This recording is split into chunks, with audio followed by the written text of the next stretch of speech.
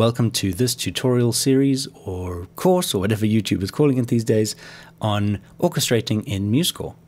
So, what is the purpose of this course? Why are you here?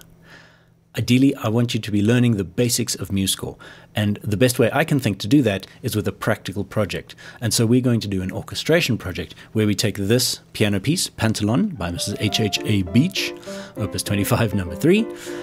This is written for piano, and we will be orchestrating it for a full orchestra. And hopefully it'll sound something like this.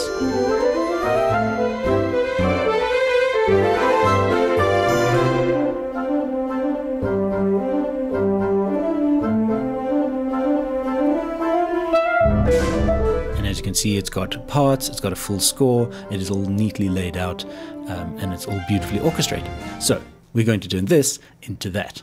And along the way, I hope we're going to get to lots of the basics of using MuseScore, and we'll get to a whole bunch of different techniques of using MuseScore and through the process of doing this project. This is intended for people who know how to read music. If you don't know how to read music yet, I'm sure you can find some tutorials on the internet, on YouTube.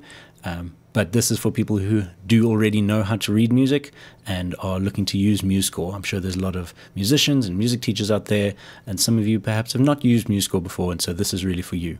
This might also be for someone who knows MuseScore and you just want to get some good tips and some good workflow things. Maybe you're finding it's a bit slow. Hopefully this will help you with that as well. I have set this up as a complete course that you can follow along with me, and we'll be working together through this project, and hopefully you'll be able to create that project by the end as well.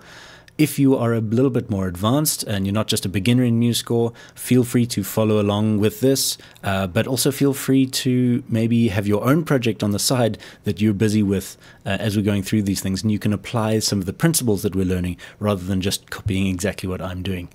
And perhaps you're really advanced and you need to skip some of the early sessions, in which case you can just go and jump around to the sections that you find are going to be most useful. And so to facilitate that, I'm making sure to leave all the resources that we have for a particular tutorial video. I'll make a Google Drive and I'll put a link to that in the description of every video so that you can go to just that section that you need and follow along with the tutorial no matter where you have stopped or have started in this tutorial series. Alright, so let's get going. Chapter 1. Let's download and install MuseScore.